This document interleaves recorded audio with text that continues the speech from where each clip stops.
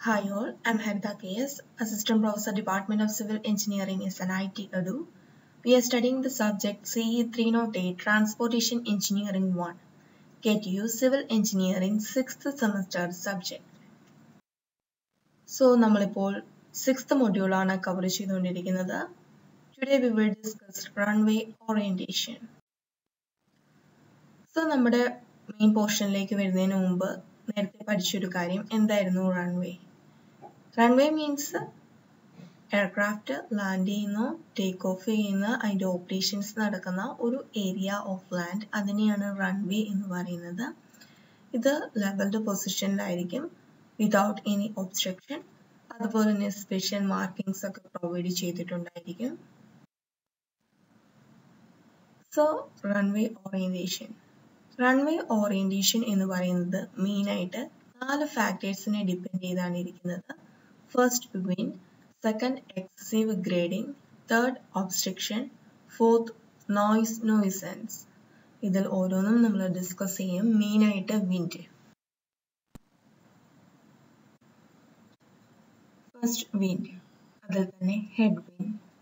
It's a wind from opposite direction of head of aircraft during landing or takeoff.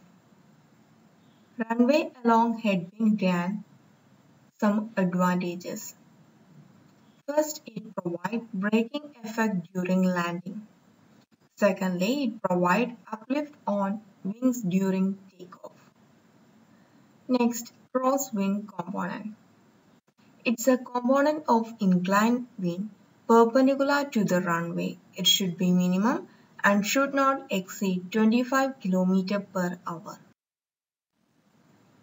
Next, wind coverage. It's a percentage of time in which the crosswind component remains within the limit. The orientation of runway should be such that the wind coverage of about 95% is obtained. Next, windrows. Windrows diagram നേരത്തെ നിങ്ങൾ survey നിങ്ങൾ just ഒരു introduction പഠിച്ചാണ്. നമ്മൾ 5 മുതൽ 10 വർഷം വരെയുള്ള wind data collect ചെയ്യുന്നു. ഇത് വെച്ചിട്ട് നമ്മളൊന്ന് ഗ്രാഫിക്കലി ഒരു ചാർട്ട് പ്രിപ്പയർ ചെയ്യുന്നു. അതിനെയാണ് വിൻഡ് റോസ് അല്ലെങ്കിൽ വിൻഡ് റോസ് ഡയഗ്രാം എന്ന് പറയുന്നത്. ഇതിനെ ബേസ് ചെയ്തിട്ടായിരിക്കും നമ്മൾ റൺവേയുടെ ഓറിയന്റേഷൻ ഡിറ്റർമൈൻ ചെയ്യുന്നത്. വിൻഡ് റോസ് ഡയഗ്രാം നമുക്ക് രണ്ട് രീതിയിൽ പ്ലോട്ട് ചെയ്യാം.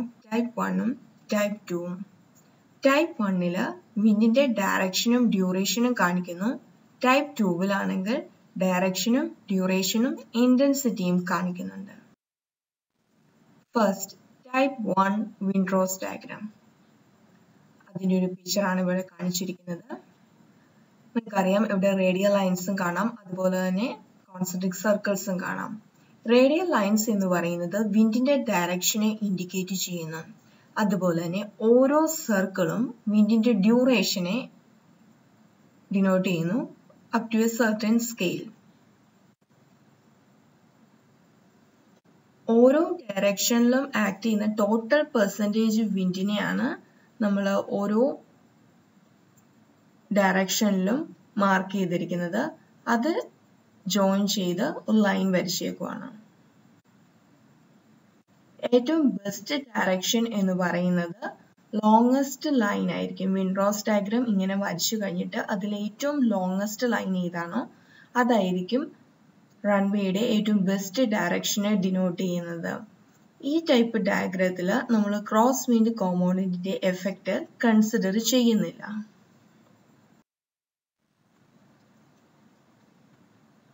അടുത്തത് ടൈപ്പ് 2 വിൻഡ് റോസ് ഡയഗ്രാം. ഇവിടെ ഓരോ സർക്കിളും വിൻഡിന്റെ വെലോസിറ്റിയെ റെപ്രസെന്റ് ചെയ്യുന്നു. അതുപോലെ റേഡിയൽ ലൈൻസ് വിൻഡിന്റെ ഡയറക്ഷനെ റെപ്രസെന്റ് ചെയ്യുന്നു. പെർസെൻറ്റേജ് ഓഫ് വിൻഡ് ഡ്യൂറേഷൻ ആണ് നമ്മൾ സെക്ടറിൽ ഓരോ ഡയറക്ഷനിലും കാണിച്ചിരിക്കുന്നത്. ഏറ്റവും ബെസ്റ്റ് ഓറിയന്റേഷൻ, റൺവേയുടെ ബെസ്റ്റ് ഓറിയന്റേഷൻ എന്ന് പറയുന്നത് ഇനി പറയുന്ന 3 കാര്യങ്ങളിൽ നിന്നാണ് കിട്ടുന്നത്. ആദ്യം ഒരു ട്രാൻസ്പെറന്റ് റെക്ടാങ്കുലർ സ്ട്രിപ്പ്, അതിന്റെ വിഡ്ത് എന്ന് പറയുന്നത് 50 km/h ഒരു സ്കെയിലിൽ പ്ലോട്ട് ചെയ്തത് വിൻഡ് റോസ് ഡയഗ്രത്തിന് മുകളിൽ പ്ലേസ് ചെയ്യുന്നു. ഈ സ്ട്രിപ്പ് എന്ന് പറഞ്ഞാൽ ഏതെങ്കിലും ഡയറക്ഷനിൽ റൊട്ടേറ്റ് ചെയ്യുന്നതാണ്. അതിന് കറസ്പോണ്ടിങ് ആയിട്ടുള്ള വിൻഡ് ഡ്യൂറേഷൻ, ആ സ്ട്രിപ്പിന് ഇടയിലുള്ള വിൻഡ് ഡ്യൂറേഷൻ നമ്മൾ സമപ്പ് ചെയ്യുന്നു, ആഡ് ചെയ്യുന്നു. അതിനെ ഒരു പെർസെൻറ്റേജ് ആയിട്ട് എക്സ്പ്രസ് ചെയ്യുന്നു. അതിനെയാണ് ആ ഡയറക്ഷനിലെ വിൻഡ് കവറേജ് എന്ന് പറയുന്നത്. മാക്സിമം വിൻഡ് കവറേജ് നൽകുന്ന ഡയറക്ഷൻ ഏതാണോ അതായിരിക്കും റൺവേയുടെ ബെസ്റ്റ് ഡയറക്ഷൻ എന്ന് പറയുന്നത്. സോ ഇതാണ് ടൈപ്പ് 2 വിൻഡ്രോസ് ഡയഗ്രാം. സോ നമ്മളിപ്പോൾ വിൻഡ് ഡിസ്കസ് ചെയ്തു. അടുത്തൊരു റൺവേ ഓറിയന്റേഷൻ ഡിപ്പെൻഡ് ചെയ്യുന്ന ഒരു ഫാക്റ്റ് ആണ് എക്സസീവ് ഗ്രേഡിംഗ്. എക്സസീവ് ഗ്രേഡിങ്ങും അതുപോലെ തന്നെ എർത്ത് വർക്കും ഉള്ളത് പരമാവധി നമ്മൾ അവോയ്ഡ് ചെയ്യണം. Next noise nuisance. Runway provide ചെയ്യുന്നതുകൊണ്ട് ആ ഒരു പ്രദേശത്ത് സറൗണ്ടിങ് ഏരിയയിൽ ന്യൂയിസൻസ് പ്രൊവൈഡ് ചെയ്യാൻ പാടില്ല. അതായത് റെസിഡൻഷ്യൽ ഏരിയയ്ക്ക് തൊട്ടടുത്തൊന്നും ആയിരിക്കരുത്. അടുത്തത് ഒബ്സ്ട്രക്ഷൻ. ഏറ്റവും ഫ്യൂവർ ഒബ്സ്ട്രക്ഷൻ ഏറ്റവും കുറവുള്ളിടത്ത് വേണം റൺവേ പ്രൊവൈഡ് ചെയ്യാൻ വേണ്ടിയിട്ട്. സോ ഫൈനലി കൺക്ലൂഡിങ്, നമ്മൾ ഇന്ന് റൺവേ ഓറിയന്റേഷൻ ആണ് പഠിച്ചത്. അതിനെ അഫക്ട് ചെയ്യുന്ന factors wind, excessive grading, obstruction, noise nuisance. വിൻഡിൽ തന്നെ നമ്മൾ മെയിൻ ആയിട്ട് വിൻഡ്രോസ് ഡയഗ്രാം പഠിച്ചു, ടൈപ്പ് 1ഉം ടൈപ്പ് 2ഉം. സോ ഇതിൽ നിന്ന് ചോദിക്കാൻ ചാൻസ് ഉള്ളത് വിൻഡ്രോസ് ഡയഗ്രാം എക്സ്പ്ലെയിൻ ചെയ്യുക, അതുപോലെ തന്നെ റൺവേ ഓറിയന്റേഷൻ ഡിപ്പെൻഡ് ചെയ്യുന്ന ഫാക്ടേഴ്സ് ലിസ്റ്റ് ചെയ്യുക. ഇത് രണ്ടും ചോദിക്കാൻ ചാൻസ് ഉള്ള ക്വസ്റ്റ്യൻ ആണ്.